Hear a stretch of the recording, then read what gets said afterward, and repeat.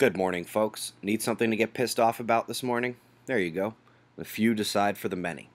2 days ago, I told you about poisoning waterways in India, leaving folks in crisis. Well, I had no idea how bad it was. It's a number of factors, and it's nationwide. Today, China is sending humans to the Tiangong space station. We wish you a safe flight, if nothing else. This is a neat little factoid-laden article about the furthest visible galaxy over 12 billion light years away.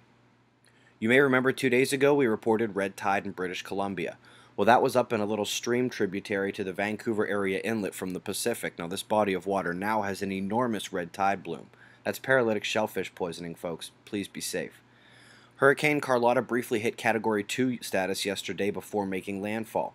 She's weakened slightly, but tell that to the coastal residents dealing with the rain, flooding, storm surges, etc. She's taking her time to move on. Let's look at the induction magnetometer. Once again, we see this little multi-line resonance under 1 Hz frequency.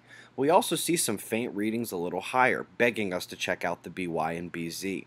This is a good thing to do if you want to see things you might not be able to see so clearly on the BX plot. You can see here again, 1400 it begins every day. Punctual little bugger, and still no big quakes since this pattern began. The big blue circles indicate a brief surplus of cosmic ray bombardment lasting about 2 hours in the middle of the day yesterday, maybe a bit more. For the second day in a row, we have electrons and protons elevated ahead of major CME impacts coming. The yellow and the orange is how you'll tell when they hit. The slight deviation from flatline here was a spread out filament eruption from 4 days ago, which kind of pecked at us all day yesterday. But when the big ones hit, any moment now, they won't look so flat. No eruptions or big flares yesterday. All those thin, dark lines on the left side are plasma filaments that pose eruption threat. And the star of the show right now, the primary active region, did give us a break yesterday, but she's active, morphing, pulsing ejecta, and has at least one delta spot.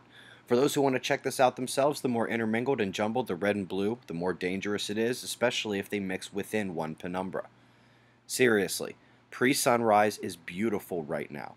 As I move in one-day jumps, we have a new moon in 3 days, and while Venus chases Jupiter up the sky, never quite catching him, they get real close by the time the moon comes around again. Magnetic storm watch is the focus today, folks. CME impact will be visible on the yellow and the orange and spikes any moment now. That's the news, folks. Be safe.